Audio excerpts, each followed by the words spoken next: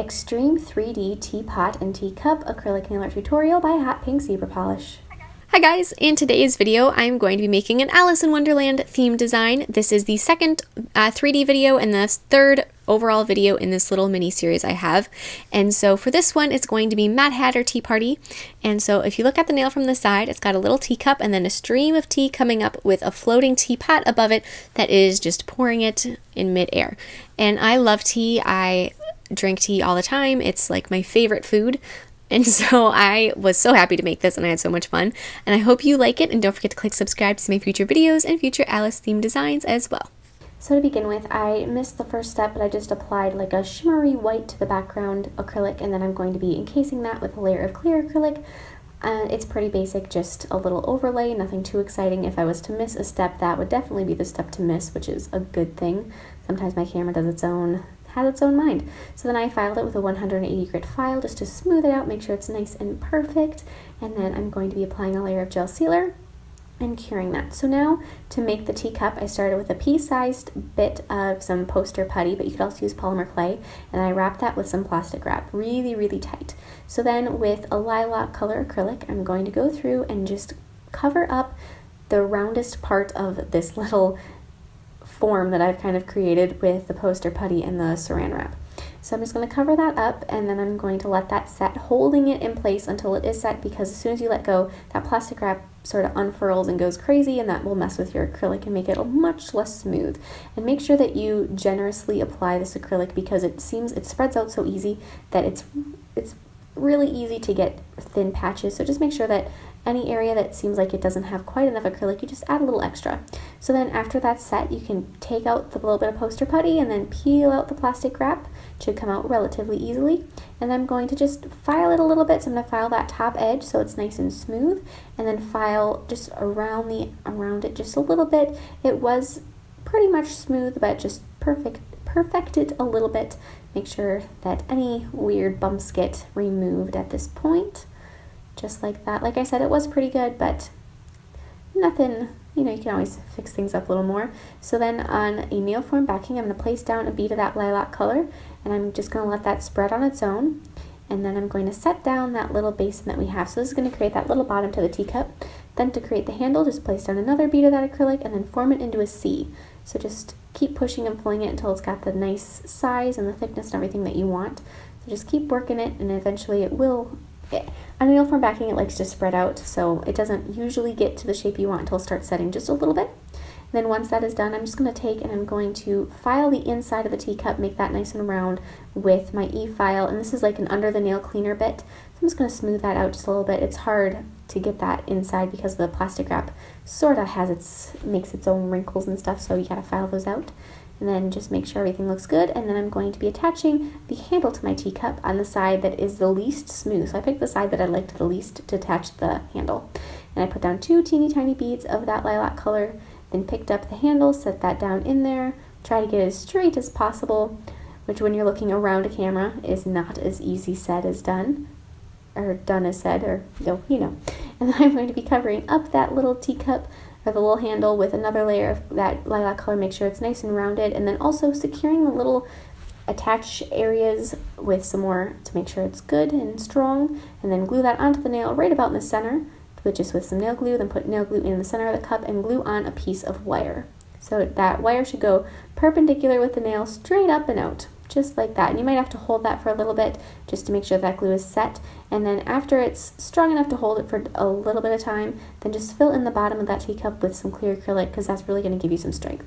So now I'm taking about a blueberry sized piece of poster putty, once again wrapping that as tight as possible in the plastic wrap, just like so. And I'm going to be covering up half of it once again, but this time I'm going to be using more of like an eggplant color. And this is the same color that I used in the background of the Alice nail, and the lilac color I used on my Cheshire Cat nail. So I figured that all kind of goes together, even though this isn't distinctly Alice in Wonderland when you look at it. With the color scheme, it kind of does still give you the essence, and it goes with the other nails when you have them all together.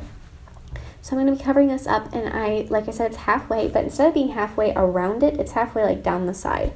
And so then I'm just going to add it like that and try to get it as close around the edge as you can, with it still being able to be removed and not touching your skin. So then I'm going to just peel that off, take that out, and then take that same little bit of poster putty we had, same size, same piece, and then re-wrap it up in the plastic wrap, and then add another layer of that eggplant colored acrylic over the top. So you're making two sides like this, and you want them to be about the same size and shape. They don't have to be perfect. There's going to be quite a bit more going on with them, so if they look a little funny at the moment, that's okay. So then fit them together as best as you can, and then I'm putting a piece of poster putty inside and then holding them together with a dotting tool. Now this was not very secure, as you can see. It's not holding quite so well, so I'm just going to take and I'm going to be holding it carefully with fingers and trying not, once again, to get any of the acrylic on my skin, but just secure them together so that they're not going to fall apart or separate. And then I'll add a little bit more acrylic to the other side. And like I said, there's a lot more going on. The teapot was a lot more work than the teacup was, so I'm going to be I set that against a nail form backing just so that I wasn't touching that wet acrylic with my skin. You could also wear a pair of gloves. That would definitely help the issue out a little bit, but I would have had to get up to get the gloves, and I was kind of in a zone, so I just made do. So then on a nail form backing, I'm going to create the lid. So I'm going to first put down a bead of that same color acrylic, and then I'm going to make sure it's a nice circle about the size that I want the lid to be. Just push in the sides a little bit so it's a nice circle, like I said, and then set another bead down, and then I'm going to push in these sides and kind of like tuck them underneath. We're trying to create a sphere here, which is a little bit interesting on a nail form backing. So you pretty much have to keep pushing in the sides until that acrylic is set. So just keep playing with it, and as you can see, the longer you do this, the more it becomes more spherical. And so I'm just going to leave that be for a second, and I'm going to be working on the handle of my teapot. So I'm going to set down another bead of that color, and these are all about the same size. And I'm going to push the tip of my brush into that, and once again form a C shape just like you did for the teacup handle. And then instead of making it a C shape, I'm going to almost make it more of an ear shape. So it's got, because the teapots have a little different shape than a teacup does. So just form that just like so. So it's got almost like a point at the top, and then that nice curved shape on the bottom. So just a little different. Then put a little bit of acrylic on that circle that we made for the lid, and then put that little handle for the tea lid on top of that little sphere, and just attach those together with more of the eggplant. And then once again, I'm going to be using that same color and making the spout. And the spout at this point is extremely thin and delicate, but I know I'm going to be thickening it up in a moment, so I did want it this way. And then I was looking at this and I realized that the hole in the top of my teapot was way too big. So I'm going to go through, and this part was tedious and time consuming and not so fun, and just going around in a circle, adding little bits of acrylic around and around until the hole was small enough that the lid of my teapot would not just collapse into it. And like I said, this took some time and it was a big hassle. And I would recommend trying to make sure that your hole wasn't quite so large originally, just so that you could avoid this step. But you just put down a bead that's relatively firm, and then go around and push your brush up so that it doesn't just sink in, so that it kind of builds in. And don't try to do too much of it at a time. Do it little bits and little bits. And then using that same bit that I was using before, my e-file, I'm going to go through and smooth out my, like the bowl of my teapot, make sure that that's nice and smooth and everything looks good, and look at it from all angles and make sure that it is nice and symmetrical and looks round from different views, because this is a 360-degree design, so you do see everything from every angle. So then I'm going to be attaching the handle of the teapot, and the whole time I was making this in my head, I was singing the I'm a Little Teapot song, and I could not get it out of my head, and it was driving me absolutely bananas. It was, yeah, it was not good. So then I'm going to be thickening up the little handle and really securing it to the teapot with some more acrylic, just making sure it looks nice and smooth, just like that, going through. And you can just add little bits of acrylic here and there to make sure that that looks symmetrical and smooth as well. And then I'm going to be attaching the spout on the exact opposite side of that, holding that in place. And like I said, I'm not going to be doing too much of this at this point. I'm just going to be really securing it in place, but not thickening it yet. I will do that in a moment. That I'm going to wait on just a little bit. So I'm going to add some acrylic to the edge of the hole on top of the teapot, and then set down the lid. And so then I have the wire bent for my spout of tea, or my stream of tea. I'm going to glue the end of the wire into the spout. So I'm going to glue that as far into the spout as I can, and then I'm going to cover it with acrylic once that glue has set. So I'm just going to, so you want the wire to go as far into the teapot, because that's going to add as much strength as you can get it, because you want to make sure that the wire just doesn't go in a little bit, it's not going to pop off. and then add acrylic to the other side to make sure your spout has the right shape and is nice and strong and all that good stuff. And so then I'm going to be filling in my teapot with some brown color gel. You could also do this with acrylic, but I think that gel, if you have it on hand, is a better route to take. So I'm just going to fill that in and cure it, and then I'm going to be painting the wire with that same brown color gel just so that it looks like it's tea pouring down. And don't overly smooth out your gel. Leave it almost kind of like it's drippy, because that'll make it look like it's a liquid more so.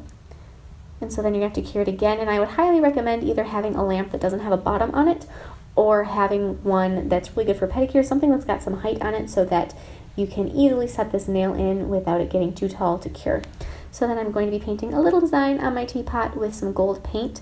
Purple and gold that's like one of my favorite color combinations ever, especially like a deep purple and then a really metallic gold.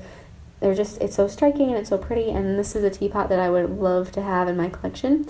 So the design I painted on here was totally random. I had no plan at all. I just started painting it and I really like the way it turned out. I started with like a little scallop around the edge and then just a little crosshatch pattern on the side and then some little polka dots just like that around that crosshatch pattern, and then I'm going to repeat that on the other side. And so this gold paint I have is super metallic, and so once you put that gel sealer on it in a moment, it's really going to contrast well with the purple or the eggplant colored teapot. And like I said, I'd love to have this in my collection. I love teapots. I have one that's cat shaped. I just got one for Christmas that was cast iron. That is like I love tea. Like I said, it's one of my favorite foods, which is a weird statement because it's not a food, but I drink tea almost exclusively. So with dark purple, I'm going to be adding a complementary little pattern on my teacup. So I just did that little scallop pattern like I did around the top of the teapot. Just not too much, there's not as much space there so you can't do as much, but just a little bit, and then add a couple little polka dots just around that edge there too. And so then I'm going to be gel sealering it, but I'm going to do that in 2 stages. So the first time I went over the teapot and the stream of tea. So just go over that and then go over the stream of tea. Do not bother with the cup at this point. You don't want your gel sealer to start to run, so just do a couple parts at a time. You could even do like a side and then another side, but I would recommend doing it in 2 stages. So then go over the tea that's in the cup and then the teacup itself with some gel sealer, and then cure that again. So now I put down some clear gel along the cuticle of the nail, and then I picked out all kinds of different sizes of half pearls and rhinestones and all things like that. And I know that I just went off, I'm kind of going off camera here a little bit, which I apologize. But I just put down rhinestones. It's pretty self-explanatory, and that is it. Cure that again so that those rhinestones are going to stay in place, and that is all. So I hope you like this. So if you're a tea fanatic, you'll love it. Otherwise, it could also be coffee. You can make a coffee pot instead. So that's it. Share recreations with me on Facebook and Instagram, and I'll see you in my next video. Bye!